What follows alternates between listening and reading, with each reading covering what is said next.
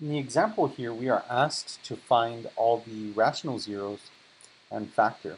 So if you're not familiar with the rational roots theorem, I suggest you take a look at one of my previous videos about the rational roots theorem or rational zero theorem.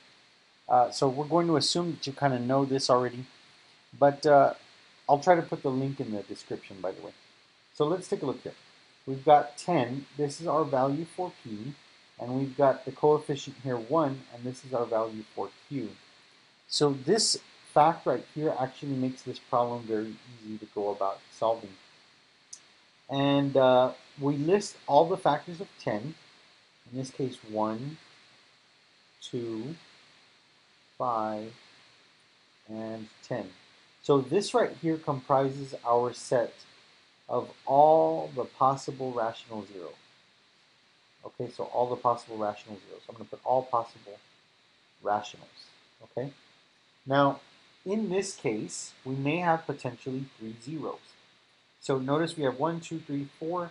We have 8 potential candidates that could be zeros, but of course the most that there could be are 3. So not all of them will work. So you have some choices.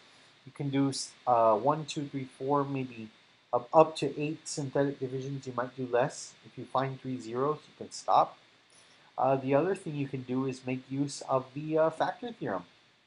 And the factor theorem says, well, if one of these is a 0, when you plug it into the function, you should get 0. All right. That's also part of the remainder theorem.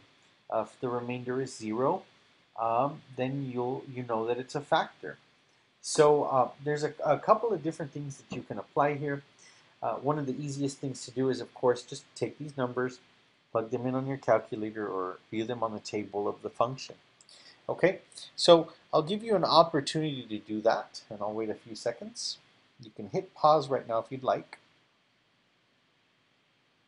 Okay, so you might have found after you punch that in on your calculator that you got -1, a 0. You got a 0 at 2, and you got a 0 at 5. The question here is, where did these come from? What factors? Well, the easiest thing to do is just say, okay, well, if x equals -1, then it had to have come from x plus 1 in this case. So think about it. If you take the zero factor property, set x plus 1 equal to 0, well, x equals -1. The same thing here, you take it backwards. So in this case, x minus 2. And in this case, x minus 5. And it just so happens that when you multiply these three binomials, you get this polynomial here exactly. So the polynomial f of x factored looks like this: x plus 1 times x minus 2 times x minus 5. So if you expand this right here, you should get this function right here that we started off with. So it's really not too difficult of a problem. I'm just going to add in a little bit of bonus material here. What if you had gotten x equals, I don't know, 1/3? Well, you might think about this and say, oh, well, that's easy. It's x minus 1/3, which is a good start. But you have to clear the fraction. So you multiply this by the denominator that you see there, namely, in this case, 3. So I'm going to multiply everything by 3 and distribute. So 3 times x, and I get 3x. And 3 times -1/3, and I'm going to get -1.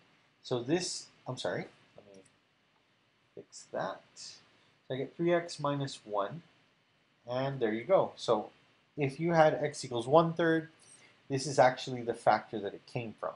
So this is just a little bit of bonus information, nothing to do with this problem, but you may run into something that looks like this, and I just wanted to be thorough enough and explain that for you. So good luck.